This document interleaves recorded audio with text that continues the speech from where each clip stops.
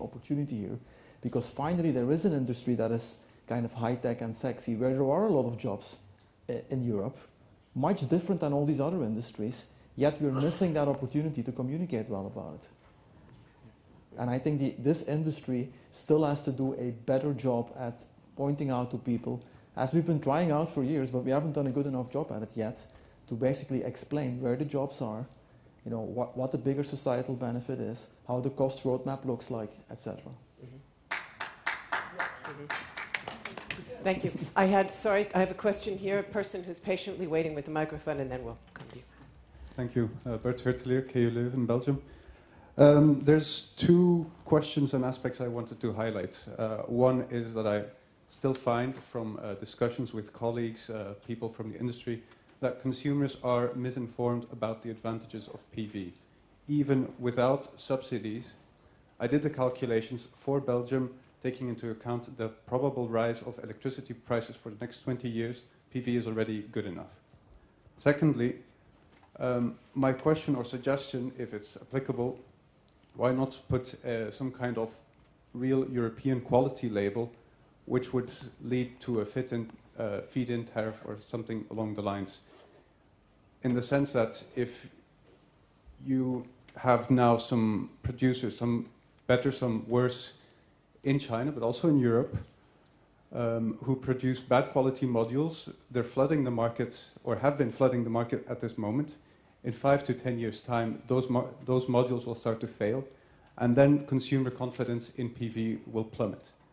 Is there some way of, on the one hand, informing consumers that PV is really good right now, and secondly, to, for instance, create jobs here by going into testing of modules on a large scale? So a question there linking quality issues to consumer trust issues. Anybody want to comment on that? Speak for itself. I'd like to put that question to you, maybe partially, because, you know, from our experience, we are from India, we are a part of Tata's, and as she said, that we were a part of BP Solar as a JV. So what BP taught us was that, you know, simply if you, in a module, if you just follow those IEC codes, IEC 61215 or 613170, whatever those codes, now they do not add up. It just checks the performance of the module on date. It does not confirm that the module will last and do well for 25 years or 20 years. So to actually guarantee the power warranty or whatever, to guarantee its performance, you actually have to do, you know, the heat run test for 200 hours more than what IEC specifies. You have to do the damp heat test for so many hours more than, or the wind load test or whatever. There are 4 or 5 basic, very, very big tests. And we were taught that, and we did that because we were exporting our modules to all these German and Spanish markets in the name of BP Solar, made in Bangalore in India.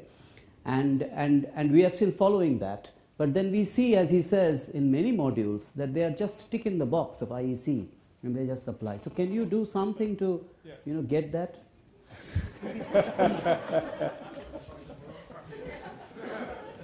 By tomorrow, I just heard.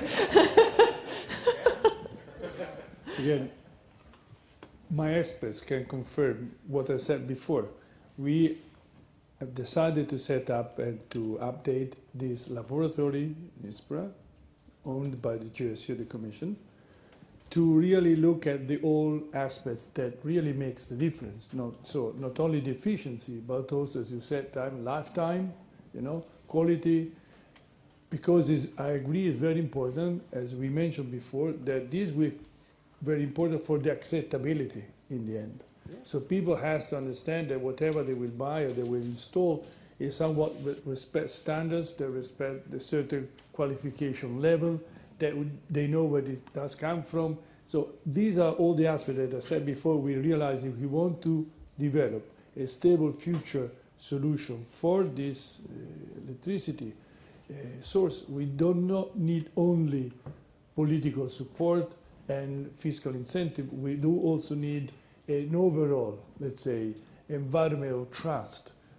so that the people again have a final acceptability. They have accepted the solution they buy. So I fully agree that we need to go along with this, and that's why this laboratory will be very instrumental, and at disposal of the industry. I want again to stress the point, we will migrate, we will invite the industry, we will invite the key stakeholders to see and get profit of this new, let's say, attempt this new procedure that we want to go along with you, at least here in Europe, because I fully agree.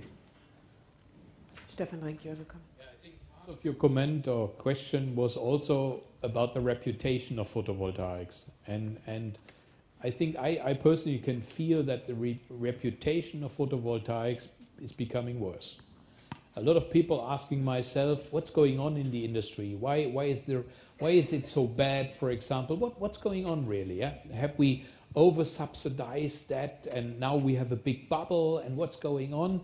And if I follow the argumentation, even in the newspaper or in other areas, we can really see that the people which are against PV, yeah, that they are arguing and say, hey, we already subsidized the photovoltaic business in the history with such an amount of money, and they are arguing about the future with the history. Yeah? And it's a completely different, or it's a big mistake.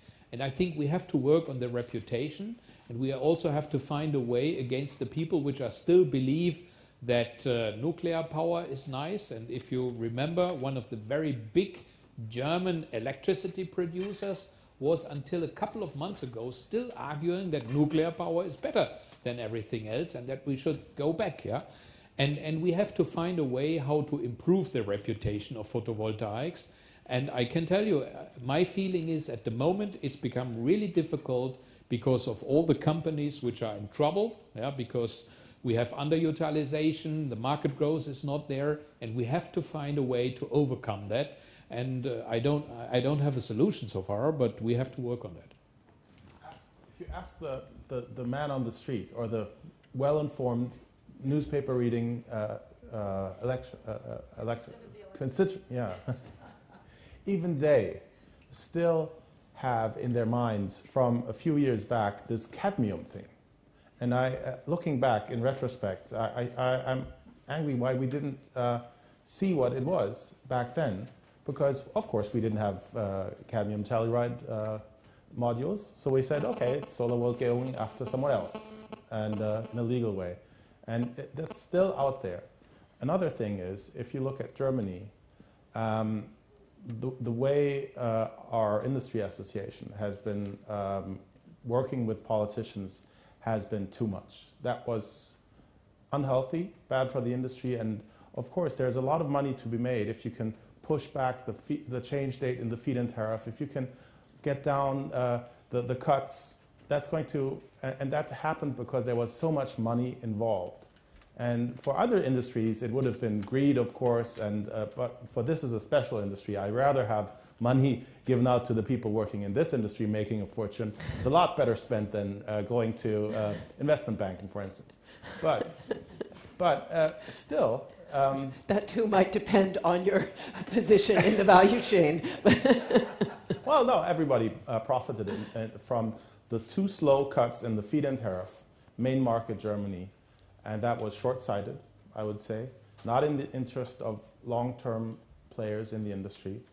And we were not mature enough to call it out or to stop it back then, unfortunately.